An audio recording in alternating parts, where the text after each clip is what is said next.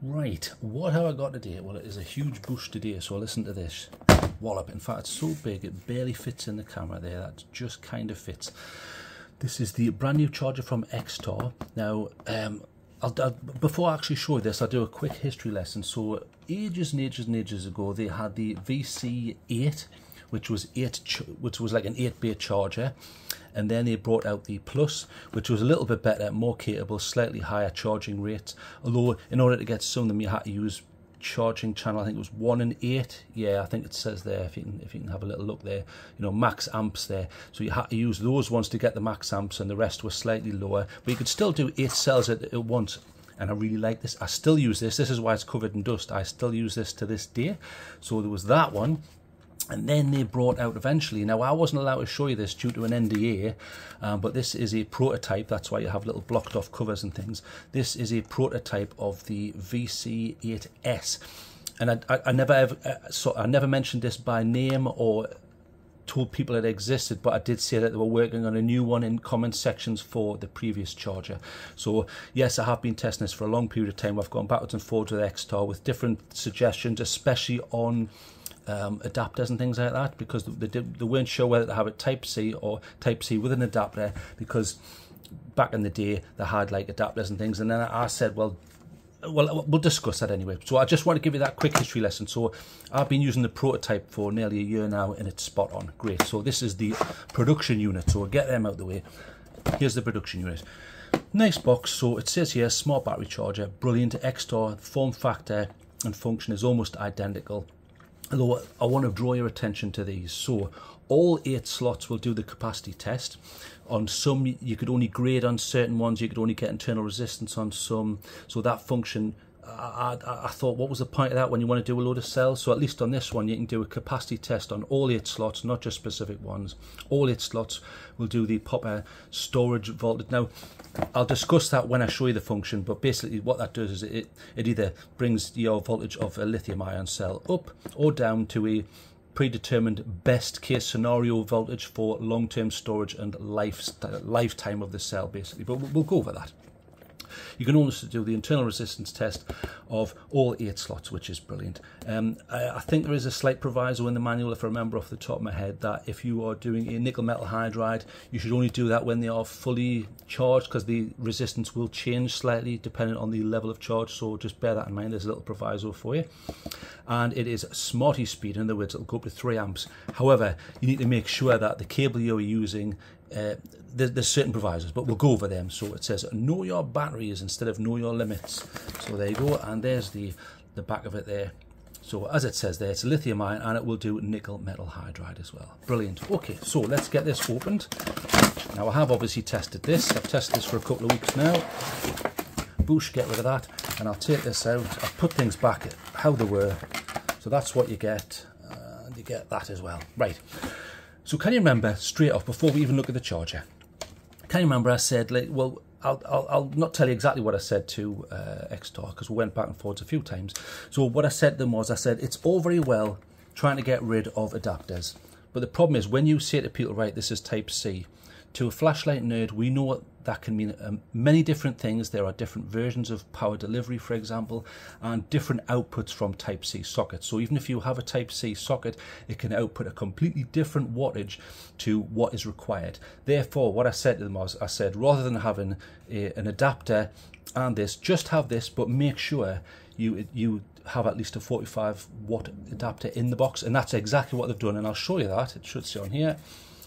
There you go. So here's the specs there. So this one will output, we'll go over it here. So 5 volts at 3 amps, 9 volts at 3 amps, 12 volts at 3 amps, 15 volts at 3 amps, 20 volts at 2.5. So that's when you get that slight drop in amps, but obviously it's at 20 volts there. So with a maximum overall of 45 watts. So if you're going to use your own, make sure that it is Power Delivery 3 compatible and it has at least 45 watts. But you do get this in the box, which I think is very important, because like I say, giving someone a Type C cable can mean so many different things. They can plug it into the wrong thing and you're not going to get the charging rates that they are saying on the box. It's not that they're being dishonest, it's just that unfortunately Type-C can mean so many different things, which is very annoying. This just happens to be the UK version, so I'll take that off. So if you are American, which most of my viewers are, there you go, you've got a normal plug for the Americans there. And if you are like us weirdos over here in the UK, you can go boom and stick that on. And you can have a little cheeky extra earth, although if you notice that's plastic, so that isn't going to earth anything, but never mind, it's there. Okay, so let me get this plugged in, because I do have another cable over here. This happens to, I'm just using an Anchor Type-C here. I know this is coming from a decent source. Okay, so here is the cable that it comes with, and I have tested it. Yes, it works. It's nice. It's decent. It's a Type-C to Type-C. No problems with the quality of this. Very happy with it. It's nice and thick, and it certainly did 45 watts. No problem. It didn't go, you know, soft and hard or funny or hot or anything like that. No problems. Okay, so let's talk about what it is you're actually getting here. I'm not going to go through the whole manual because I want to try and keep this quite rapid because my reviews are silly length at the moment. Okay, so VC8, and it's the S, so if you're going to look for this, make sure it is the one with the S on, because you do get the normal and the plus and all things like that. Although they're all 8-bay, but if you notice, this one has no little signifiers saying this is the only one that does 3 amp, this is the only one that does 3 amp. No longer do you have to use channel 1 and channel 8 to get that. All 8 bays will do that. So I'm really happy about that, and I'm glad that they've done that. And this charger does support through the Type-C. Obviously, it's Quick Charge 3 compatible and power delivery version 3, so up to version 3. So plenty amps there.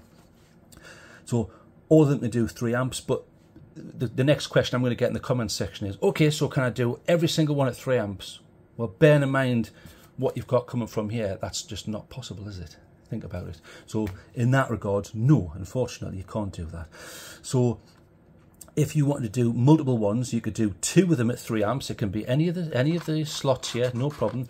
Any of them, so 2 at once will do 3 amps. You can do 4 cells at once at 2 at 3 amps, that's it. 4 at 2 amps, and then all 8 will be, well, it'll have to be 1 amp, won't it? So if you do the mathematics, so you can get 1 amp for all of them, which I think is pretty good, especially on most cells these days. I think that's reasonable, especially for an 8-bay charger, which is pretty good. It will do nickel metal hydride, and it'll do those in the AA, which I have here. There's some AA's, just to show you that they fit. I mean, you know, I'm not going to lie to you here. I'm quite an honest reviewer, so they do work, the nickel metal hydrides. And it does come up here, so there you've got there 1.3 volts, hasn't started yet, and then you see nickel metal hydride on the bottom left, and then it's charging at 120 milliamps there. See it flashing? And the cell segments are going to the right. You'll only ever see them go to the left when you're using a grading function, but I'll show you that in a moment. So once that reaches about 142, I think it is off the top of my head, I think these reach, or 145 depending, it will finish. So we'll just leave that running for a laugh. If you did want to change turn the screen off, you can do that with a long press on current, just if you wanted to do that. And in that regards, when something's been running for a period of time, after about 60 seconds, it drops to a low light level. So this will probably do the same. If you think, hang on, that's gone a little bit less, is there something wrong with it? No, that's one of the features. So it'll do those. It'll also do the AAAs, which are slightly smaller. So again, nickel metal hydride. So we'll pop that in, and it will do the same again there. There you go, nickel metal hydride on the bottom. And it checks the internal resistance there, it's going. Whilst you are doing that, you can go through those. So you've got the capacity there. Capacity is how much has gone in. So 1 amp, 0.0001 milliamps gone in there. It hasn't even started on that one yet. That's how much capacity is being pumped into it. And then your next one is IR, internal resistance. It's not going to give you that straight away in that one. And like I say, you need to make sure these are fuller. As nickel metal hydrides will give you a slightly disingenuous result on lower capacities. So just bear that in mind. So it's probably around 118 ohms there, which is fine. And then back to current again. In other words, what's happening here? What's the capacity? As in, what's its voltage? So that's up to 140, that's 135, and there's how much it is charging. That is the charging rate, and I think that's sensible for this type of cell. So it automatically detects the type of cell and how much current to put in. Okay, so we know that those work, and we'll just leave those running for fun.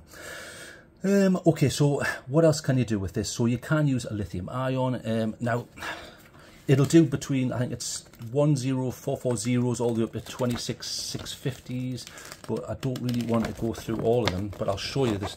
I mean, if you want to pause this, you can there. So there's your compatible batteries. So as you can see, it'll go from 10440s all the way up, boom, boom, boom, boom, boom, all the way up, keep going up to the 26650s. And it does the 21700s as well. I do have a 21700 because they're the long ones. There's a flat top 21700, you see. This happens to be, I think it's a Samsung 40T, it is, yes. Pop that in. I think it's probably full anyway. So they fit with room to spare, look. A lot of room to spare on that. So if it was a protected one, no problem. If you had a nice fat 26650, this is an amps plus, 5300 milliamp hours this one is. So this will go up to 20 amps. Again, flat top, but let's just see. In fact, I'll put it in here because one of the things you want to know is height all right? Well, definitely look. But what about width? There's still space there. There's still a little bit of space. So, you know, I'm pretty happy with that. Look, just to prove it, see the pen goes in there. So you can get 26650s next to each other. They've spaced it out nicely. I like that, and that's because they've put this section in here. So really good. The springs have no problems. And when it's charging, one thing I just want to point out, I'm not getting any coil whine.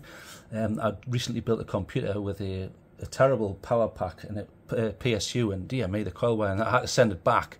I haven't noticed any on this, although I will keep testing it and listen, and you know, because sometimes it's very hard to detect, and it'll only do it at certain times. But nothing on this yet, okay, but I will keep updated because that is irritating, especially if you're charging at night time and things like that. So there you go, just to show you that's what happens when you get one that's full. Stops and it says full. There you go. Isn't going to go any further, and then you just take the cell out. Boom, and off you go. Job's a good one. Okay, so what about the other functions? So let's take these out and we'll put in some standard type cells. So let me have a look. Here's some standards. So 18650s, let's pop these in for a laugh. That will pop that one in. So what are these other functions? So I mean, just to prove it, look at that. I'm not having to put it in 1 or 8. We'll put it in 5 just to prove that it does work. So it's going to detect the cell. There you go. Right, so what are these other functions that you can get? Okay, so your first one is, they call it grad, but what they mean is grading. So if you want to get to that, you need to long press the mode button. So remember, you can go through all these. You've got current, capacity, and internal resistance. But if you want to grade it, click and hold. There, grade. So what is it doing here? So let's have a quick look. So if you look at this, it says CHG, and you can see it's going up. So charging. So the whole point of grading is it allows you to test the capacity and health of a cell. So if you bought some cells and you thought, I've got these dead cheap, they're so cheap on eBay, it was 3 cents and they've got a billion, you know, milliamp hours, and they're, you know, you've seen the cells like that, they're absolute liars. So what you could do is you could pop it in here and grade it. So what it'll do is it'll charge it to its maximum capacity, then it will discharge at a given rate, then it will charge it back up again. Now, because it did that, it will tell you how much juice actually went in. So in other words, it's going to tell you what the actual capacity of the cell is. So if it's way off, it's either fake or its health is failing. So that's just something to bear in mind. So we'll leave that just because you will see in a moment it will change the discharge and that will go the other direction. But I'm not going to sit here for hours and hours and hours doing the time lapse, waiting for it to finish, and then it'll say, well, the capacity is, you know, 2,800 milliamp. We know that, and these are decent cells. I already know that. So that's one of your functions, and one of your other functions, and I'll just do it over here so don't disturb that one. So we'll leave that running in that mode. Now we can do these independent here. So in regards to this one, you've got a store mode. So if you hold the mode button, so remember, instead of just holding it quickly, you hold it for 3 seconds. And I can't get it to work. Now why is that? There you go, done. Sorry, that's my fault. So store. So what does store mode do? Well, as we've discussed very briefly, so that says it's discharging there. So as we've discussed very briefly, you have voltages. So you have a cutoff voltage when it's at its lowest, and then you have it'll be 4.20 voltage at its highest. Now, if you wanted to store those for any period of time, there's 2 arguments. The first argument would be, well, if I'm storing cells that are near to use, I want to fully charge them. So when I take them out, that's great. But if you're putting them in long-term storage and you want them to last as long as possible, in other words, have a longer lifetime, you need to take that down to a specific voltage.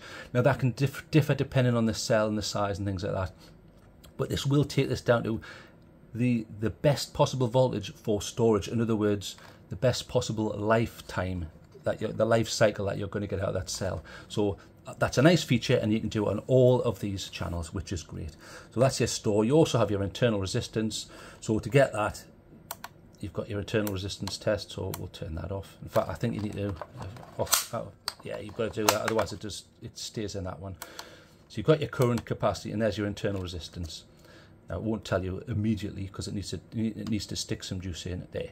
So that's your ohms resistance level there. So pretty decent, and it's an added feature that you might want. Right, so I'm going to try and keep this rapid. So I will quickly show you this. If you want, I've done this in 4K, so there you go. You can pause that and have a little look if you want. And then there's the other page. Other languages are available in this book, so if you are from, you know, France or Germany, and I almost look Greek, Russian or whatever that is, and Chinese at the start there. So there it is if you want it. Okay, so let's quickly discuss this. Right, good points and bad points. So all the functions are available on all the slots, unlike previous versions, which is really, really, really good. And that was one of the things I discussed with them. I said it's important to do that, otherwise people are just going to get confused or annoyed.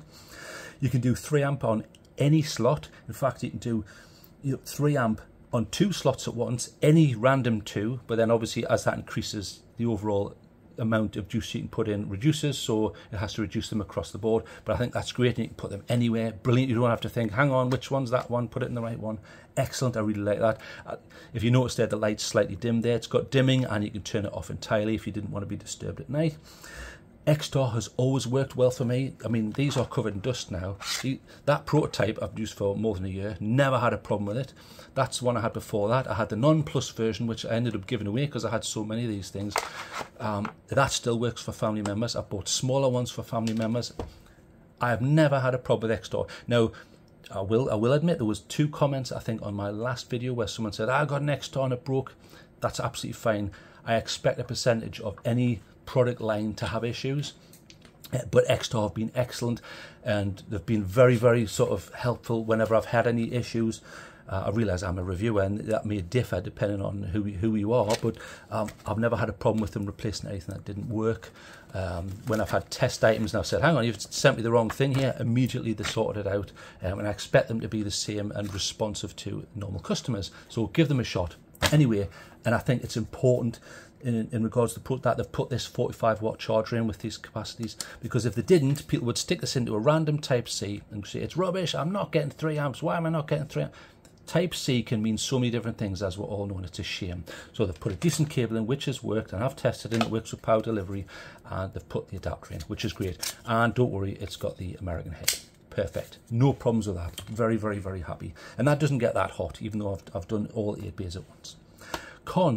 Cons, basically it's just nitpicking from me, and not really sensible things. So in regards cons, I would like a bigger screen, because if you go back through all these iterations, the screen's never changed. They work fine, and they're absolutely fine. I'm just greedy though. I'd like a little bit of a bigger screen with like a graph or something. That would be quite cool. I don't know. And maybe put the channel number when you plug it in, so you can quickly, because when you've got all of them done, you're like, which one's that again? That's 1, 2, 3, 4. You end up counting. I think maybe just put the channel number, so bigger screen with the channel number above which one is giving you the stats. I think that would be quite cool. And I'm being greedy again. I would like a 9-volter on the top here. The space for it here, you could have put a 9-volter or somewhere here, because obviously I do use some lithium-ion rechargeable 9-volters, so that would be nice, because I do have a charger knocking around, but it would be just nice to have one you could just, even if it was just one thing. So I use these in smoke detectors and all sorts of things, so there's a little wish list thing. And if I'm being greedy, I would also like a Bluetooth app to go with this, but then you're going to increase the price. Or have a pro, then have a pro version with the extra 9-volter and a slightly bigger screen and a Bluetooth app or something where you could sit on your phone, set these away, go downstairs, play on the Xbox, and oh look, it says that one's they're charged, right, I'll go up and turn that off. I think that would be pretty cool, and something they may want to consider. So I need to give this a mark out of 10. I've tried to keep this under 20 minutes. I'm rushing here as best I can. So you've got all these features on all the slots, 3 amps on 2, any 2 random. It'll do all of them at 1 amp. I trust Xtar. Everything I've got from Xtar has been brilliant. I've got this, you know, this pocket charger has been everywhere. Look at the bashes on this. It's been camping and everything. Still works a treat. I've got no problems with Xtar quality wise. I just want a slightly bigger screen, but that's nitpicking. So I'm going to have to give this 9.5. I can't give it anything else. I'm extremely impressed with this. I mean, yeah, you could maybe add a fan under here to cool things down, but again, you're just making it bigger and you're just increasing the price. And I think this is great. Maybe do a pro version and add a fan and a bigger. I'm getting carried away here. Anyway, thanks for joining me. Any questions, stick them down below. But 9.5, well done, Xtar. Brilliant job. Well done. Whee!